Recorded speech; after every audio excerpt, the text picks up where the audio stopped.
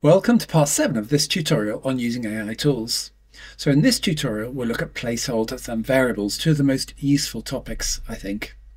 Specifically, we'll look at using placeholders to control output, so you can make it much quicker just by giving examples to control how AI tools format the response to your prompts. We'll then look at creating variables to automate prompts so that the same prompt can serve lots of different purposes. And then we'll look at setting default values for variables so that they'll still make sense even if you don't set values for all of the parameters. And finally, we'll look at creating templates to save your fantastically useful prompts so that you can reuse them. But I think that's enough of looking at me. I'll vanish now, and let's get started.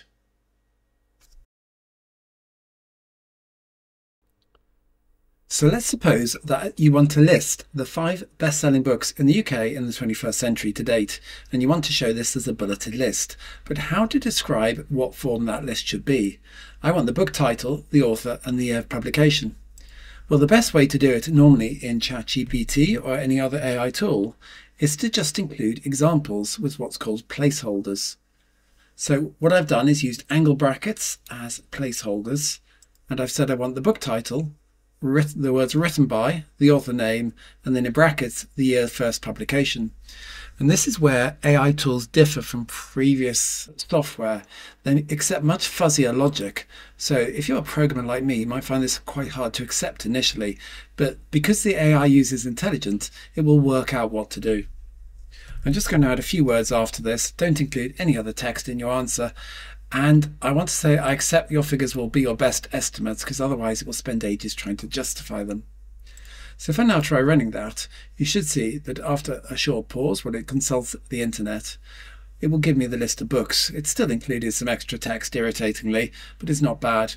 And can you see it's done exactly what I asked it to? For each book, it's got the name of the book, the author, and then the year of release in brackets. Let's do one more example of placeholders.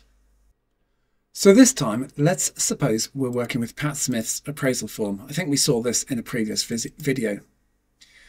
So I'll start with, please summarise the attached appraisal form for me, presenting your results like this.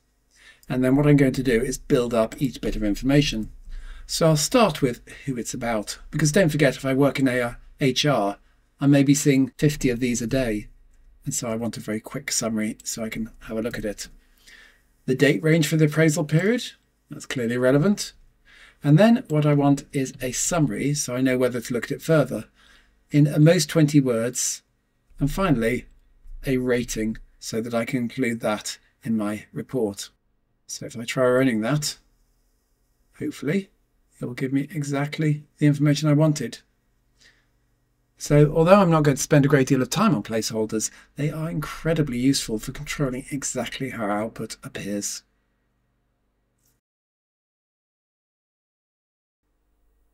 So another form of placeholder you can use, I'm going to call variables. I'm not sure if I've actually invented this term myself. It comes from having a programming background. But here's how it works. Let's suppose you are, as it says here, an experienced advertising copywriter, and you want to think up slogans so that you can spend most of your time playing golf instead of working. So you specialize in creating catchy and persuasive slogans for clients, create a bulleted list of slogans for, and then you put in the name of the product. So I eat a lot of Alpen, which is a muesli. So I'm going to put that in, and it will come up with some slogans for Alpen. Weetabix, eat your heart out. The problem with that is I didn't necessarily want that many. So what I could do is go back to my prompt, which I'll just click in up here and copy. And I'm going to make a change to it. I'm going to make this a variable. Now, there's no set convention for doing that. I tend to use curly brackets like this. And then you can put a name in the curly brackets. And to make sure that it's not misinterpreted by ChatGPT or any other AI tool, I tend to use a compound word like that with underscores in. But again, you don't have to do this. I then need to supply a value for that variable. And you can get the convention from this website giving best practices for prompt engineering with OpenAI, is to use 3 hashes or 3 inverted commas. It doesn't matter if you don't. AI tools will forgive you anything. They're like a cat. So what I'm going to do is put those 3 hashes in as a separator, And then I'm going to provide a value for the variable, or the placeholder, I guess I should call it, which I've missed out. So last time was Alpen. This time it's going to be Whiskers, which is a cat food. So if I press return, and there's some slogans. But I could take this further. So what I'll do is click and copy that, because I don't necessarily want that many slogans. So what I'm going to do, instead of saying create a bulleted list, I'll say create up to, and then in curly brackets, I'll put in another variable. Let's call it number slogans. And I should say create a bulleted list of, make it work. So now I can try running that, but I also need to include down here, and it doesn't matter what order I put this in, my value for my second variable, which is number slogans. So let's say I want just 3 slogans, and being bored of Whiskers, let's put apple. See what it can come up with for that. And if I run that, I get 3 slogans. And as I hope you'll appreciate, the beauty of this approach is that you can then take this prompt and use it again and again and again. And instead of having to type everything out, all you have to do is change the value of the 2 variables you've included. So let's do one more example. I'm going to create another new chat. And this time I want you to suppose that you are writing blogs. And this is a real life example I did, because I do often blog for our newsletter. So the variables I want to set are, I want you to give me no more than idea count, ideas for a blog on, and then I can change the subject. Present your response as a table with 2 headings, idea and notes. Each note should contain no more than that many words. Use clear and concise English and avoid jargon or filler text. That's a bit of a standard thing to include in any prompt. The style you should aim for is blog style. So I've got 4 different variables I need to provide values for. So what I can now do is to set values for each of those 4 variables. So that's what I'll do now. So I think 5 ideas will probably be enough for me. The subject in which I'm going to invite blogs on is playing squash, just because it's something I do a lot of. I think 20 words on that will be sufficient for a summary. And the style should be, what should we go for? Enthusiastic. And you'll notice I haven't been particularly consistent with my inverted commas. I've included them around the subject, but not around the style. And the great thing about artificial intelligence is it just won't mind. It accepts pretty much anything I found. So if I now try running that, I should get 5 ideas on blogs on playing squash in an enthusiastic style. But if I were then to run exactly the same prompt, but this time, if I put completely different values for my variables, so just need to separate this out, which is always slightly annoying. So what I'll do is say I want 3 ideas. So the subject of the blog can be searching for ancient artifacts, a subject about which I know virtually nothing. I think we allow 30 words for that, for the summary of each. And let's go for the style as being pedantic and humorless. Not quite sure what I'm going to get as a result of this. If I try running that now, it will give me some blog ideas on things which I definitely wouldn't want to read. So again, you can see this is a prompt I could easily reuse to produce lists of blogs on lots and lots of different subjects in different styles of different length.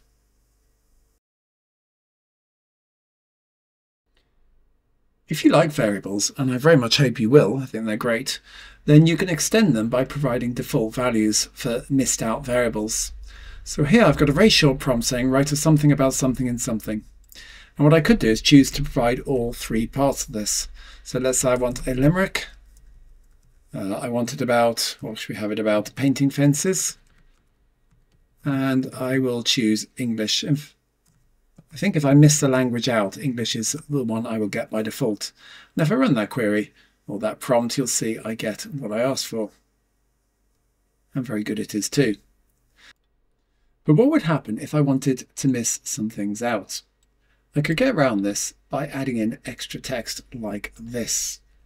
So here I've said, if I don't mention a subject, I want you to write about the lyrics of Kate Bush songs. I had to choose something. If I don't mention a language, I want you to write in French. And if I don't say what you want to write about, I'll get not more than 20 words in free format text. So if I leave this exactly as I've got it here, I should get 20 words in free format text in French about Kate Bush. And I'm guessing that is what I've got. What I could then do is go back to my prompt and copy and paste it. And this time I could say something about it. So I'm going to say I want a limerick, and I'm going to change the language to English, but I'll keep everything else. So what I should get is a limerick in English, but it should still be about Kate Bush, and indeed it is. So I'm really hoping on watching this section on variables and on placeholders that you think how incredibly useful it would be to have a list of standard prompts that you could reuse. Well, here's an idea for doing that. I've got a Word document. It's only got one prompt in so far, but I'm intending to add to it. And this is a prompt for sending an email. So rather than keep having to reinvent the same wheel all the time, I can just take this and copy it into my ChatGPT or whatever AI tool I'm using. So it gives me instructions for sending an email. Create an email to this person with this subject using this email address. And then it gives some useful background information on how I want to write most of my emails. So I'm assuming I'm a trainer and web developer for a small B2B computer training company in the UK. And my style is to use clear, concise English, I hope, without jargon or filler words, and with a light and easy to read style, with humour where possible. You may disagree with that. And then the actual text of the email. So what I now need to do is to fill in the details. So what I'm going to do is say I'm writing to Bob. I'll put the email address as bob@wisel.co.uk. Bob is fictitious, but never mind. The subject is stop stealing my milk, which should give you some idea of what I'm writing about.